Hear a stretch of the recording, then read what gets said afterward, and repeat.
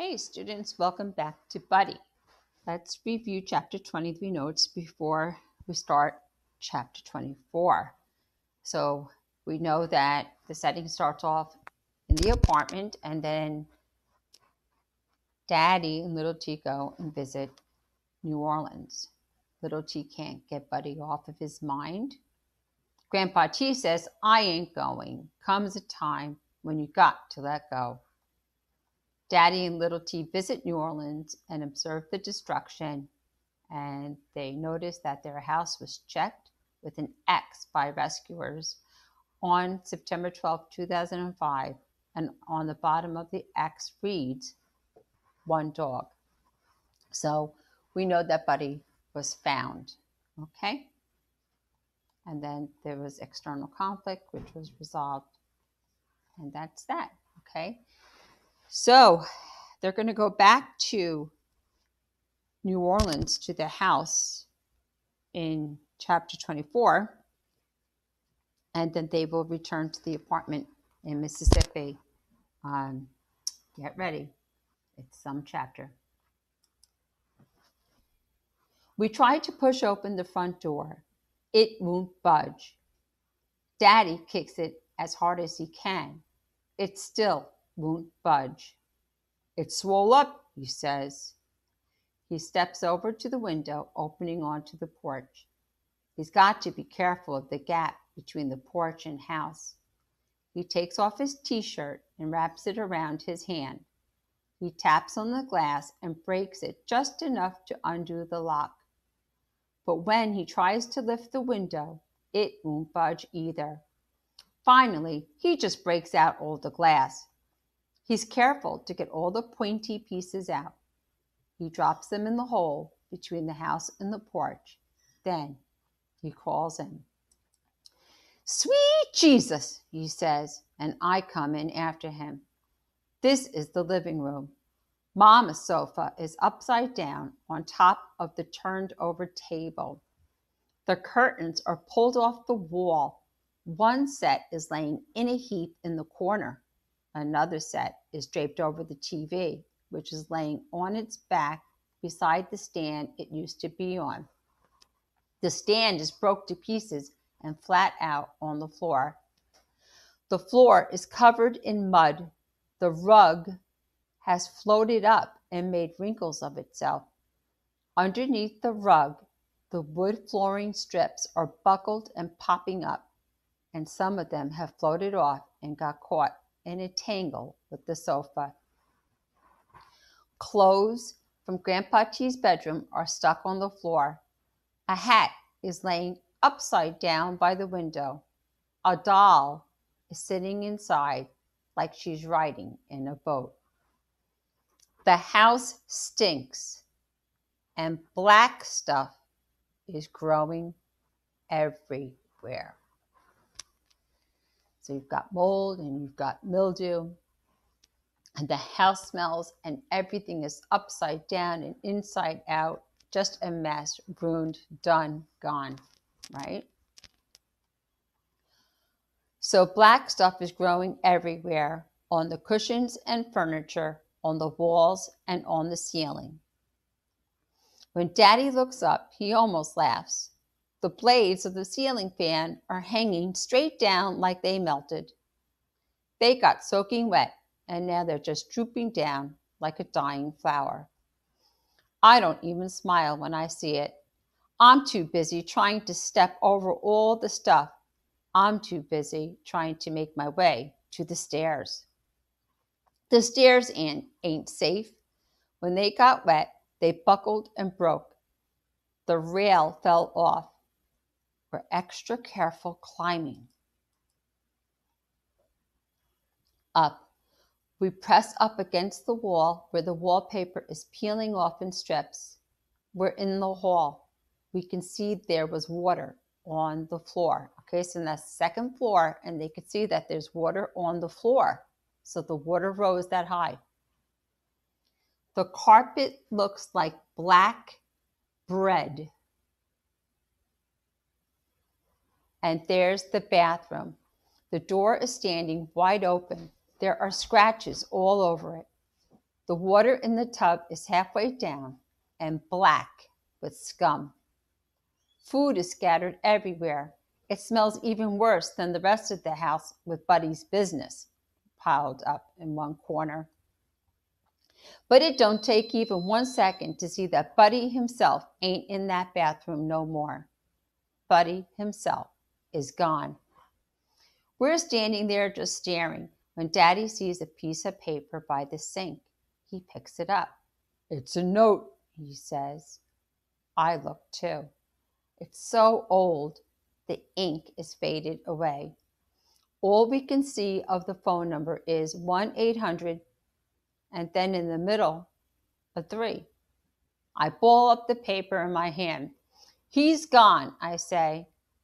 "But he's still alive somewhere," Daddy says. "Probably.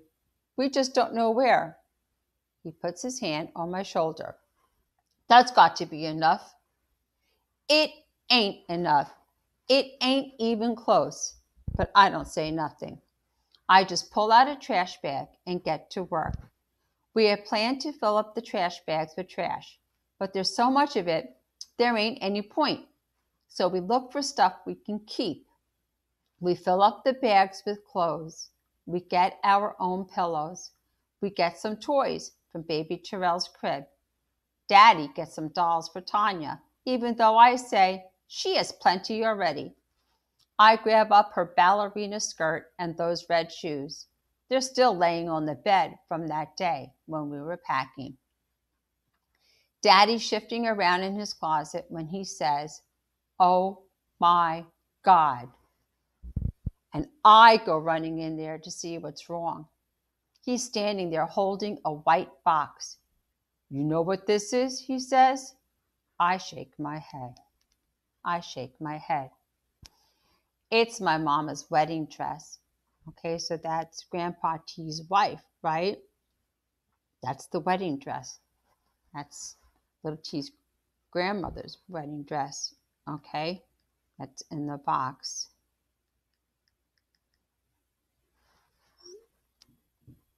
I look at Daddy. His eyes are full up with water.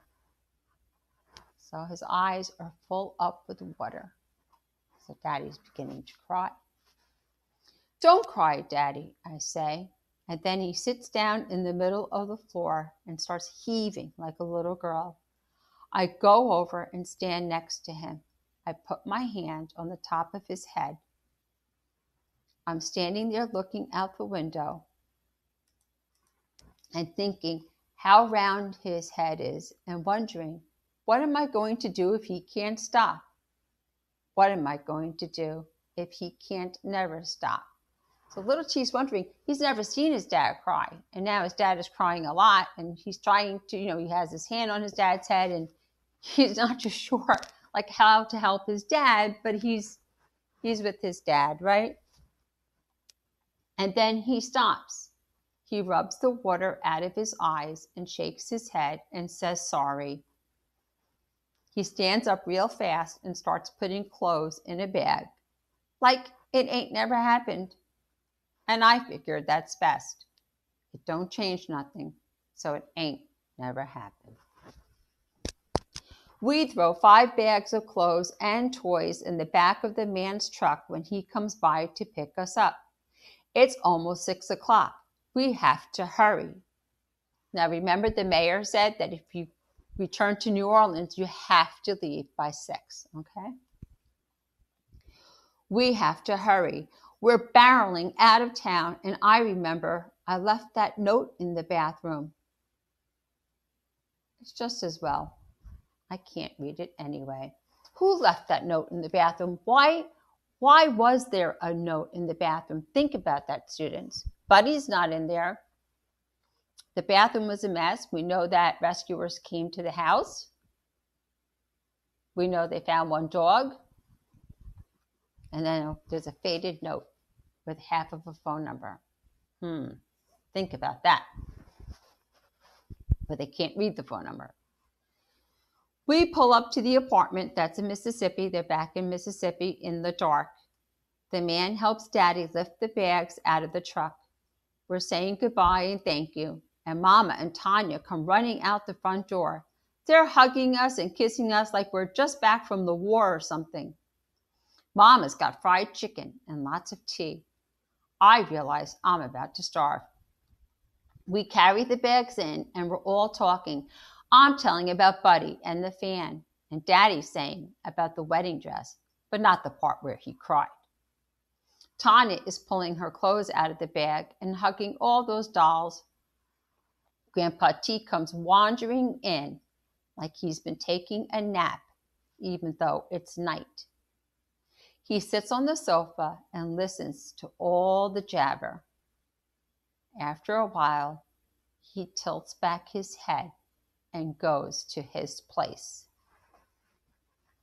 Daddy's telling about how the water filled up the whole downstairs. He's telling Mama about how the kitchen cabinets fell off the walls and the sofa is sitting on top of the table and the refrigerator floated into Grandpa T's bedroom. Sorry, Daddy, he says to Grandpa T. We couldn't save anything out of your room. Everything downstairs is ruined. Grandpa T don't even move when Daddy says that. He just stays in that place he likes to go. Daddy looks at Mama. Mama looks at Daddy. Daddy steps over to Grandpa T. He touches his shoulder. Daddy, he says. Daddy? Grandpa T don't move. I'm watching him while Tanya shakes a toy at baby Terrell. I'm watching him, and then I know Grandpa T ain't never going to move again. He's gone to a secret place, and he ain't never coming back. Okay, so Grandpa T passes away. I mean, we know that he was getting older and he was on medication, but really also the stress of all this and the hurricane in New Orleans and the house and just Grandpa T was getting tired, right? And he stayed alive long enough to hear news about the house, and then he just closed his eyes and passed away. I want you to think about how this is going to affect little T. And think about how Grandpa was little T's friend, his advocate, the person who would listen to him. I'm giving you hints, okay? So this is the advantage to listening to my chapters. Let's go to chapter 24 notes.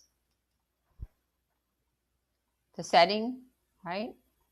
They go to the house in New Orleans to take a look and back to Mississippi. Little T and Daddy walk through the house. The house is a mess. It smells and there's black stuff growing everywhere. Buddy is gone. A note with a faded phone number is left by the sink. Daddy finds Mama's wedding dress and gets sentimental, starts crying, and little T comforts him. Little T and Daddy return to the apartment with bags of items they recovered from the house. Grandpa T passes away. Here's a quote. I'm watching him, and then I know Grandpa T ain't never going to move again. He's gone to a secret place, and he ain't never coming back.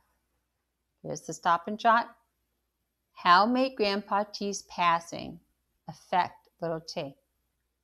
Support your thoughts using at least one example from the text or what you know about their relationship. How is little T going to be affected, okay, by Grandpa T's passing? Okay, so I will see you all at the Zoom meeting. I will show you pictures of mold and other items that they found in the house. All right, and then I'll also see you when I record chapter 25. Bye.